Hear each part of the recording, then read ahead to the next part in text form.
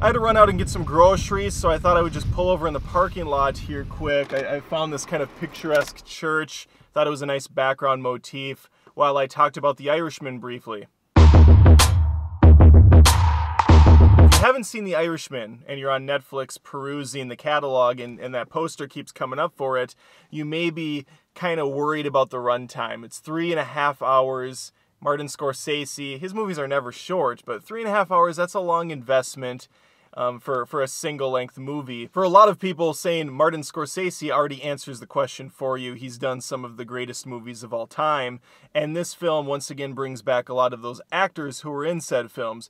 You have Al Pacino, you have Robert De Niro, you have Joe Pesci, you have even Anna Paquin's in this. I had no idea she was. And I think she doesn't say more than maybe 3 lines of dialogue, but you know, it's cool she's in the film. I like her. And I myself and many others have dedicated tens of hundreds of hours to other TV series, from Breaking Bad to Game of Thrones. So 3.5 hours in the grand scheme of things isn't really a big deal. But still, at the end of the day, time is money. Your time is valuable. You want to use it in the right department. And I do think Irishman is worth your time. And it's possibly even worth your time over and over again. It was the holidays at my house, Thanksgiving, we had birthdays to celebrate, so I didn't have a ton of free time to sit down and watch this movie, let alone anything. It wasn't until like 10 o'clock, 11 o'clock, I think, some nights that I started this, and it took me 3 days, I think, 3 nights to finish it, so it was basically an hour a night, a little bit more than that. And that was actually really good for me. Somehow it reminded me of Kill Bill, I guess, in the fact that I felt like they could have split this into a Volume 1 and Volume 2 and gave us 2 hour-and-a-half digestible portions, or hour and 45, and then it would have been maybe easier to digest for people, or even gone for broke and said, hey, this is an 8 to 10 hour miniseries. It's just a season of The Irishman. I would have loved that too. There's just something about 3.5 hours that scares people, even including myself. That said, the 3 nights was a good watch for me. I wouldn't say I was ever really captivated enough to stay up till 2 in the morning to finish it on night 1 or night 2 even. I was very content and comfortable throughout. And I think that's because the movie itself had this kind of melancholy feel to it.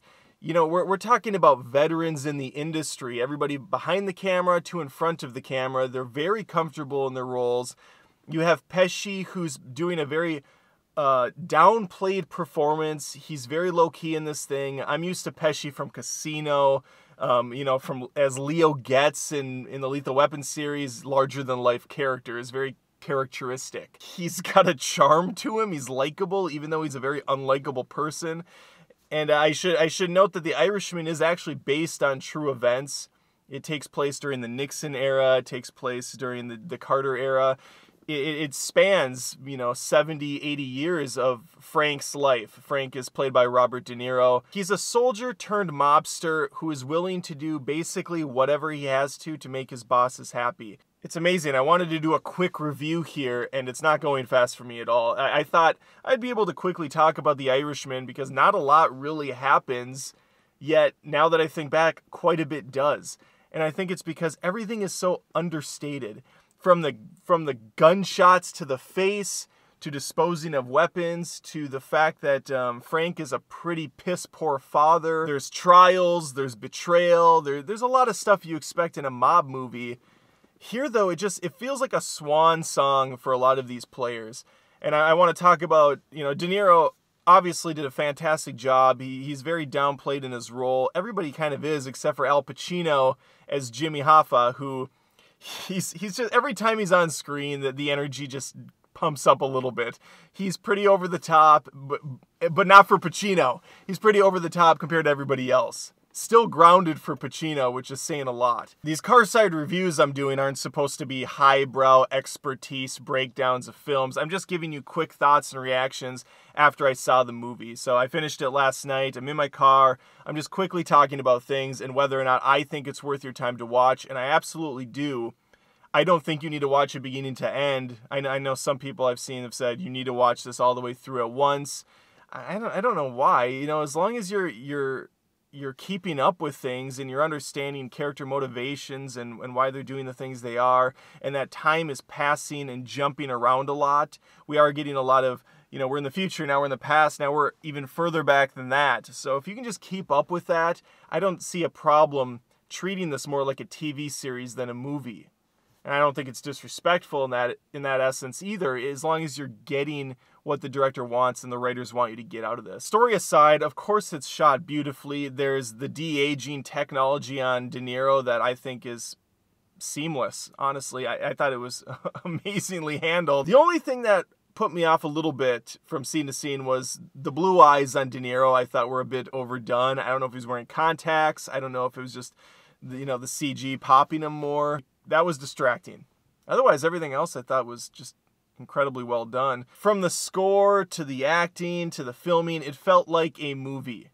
A Netflix movie that's actually good. I know people liked Roma. That wasn't for me. But this one just, it felt big budget. It had class to it. It had style. It had Scorsese. If you're looking for that mob movie like Casino or like, you know, some of these newer age films, these TV shows even, you're not going to get those spectacles. I didn't have one moment in the movie where I was like, oh my God, he's bashing this guy's brain against a wall, or, you know, like a Joker scene. There's none of that.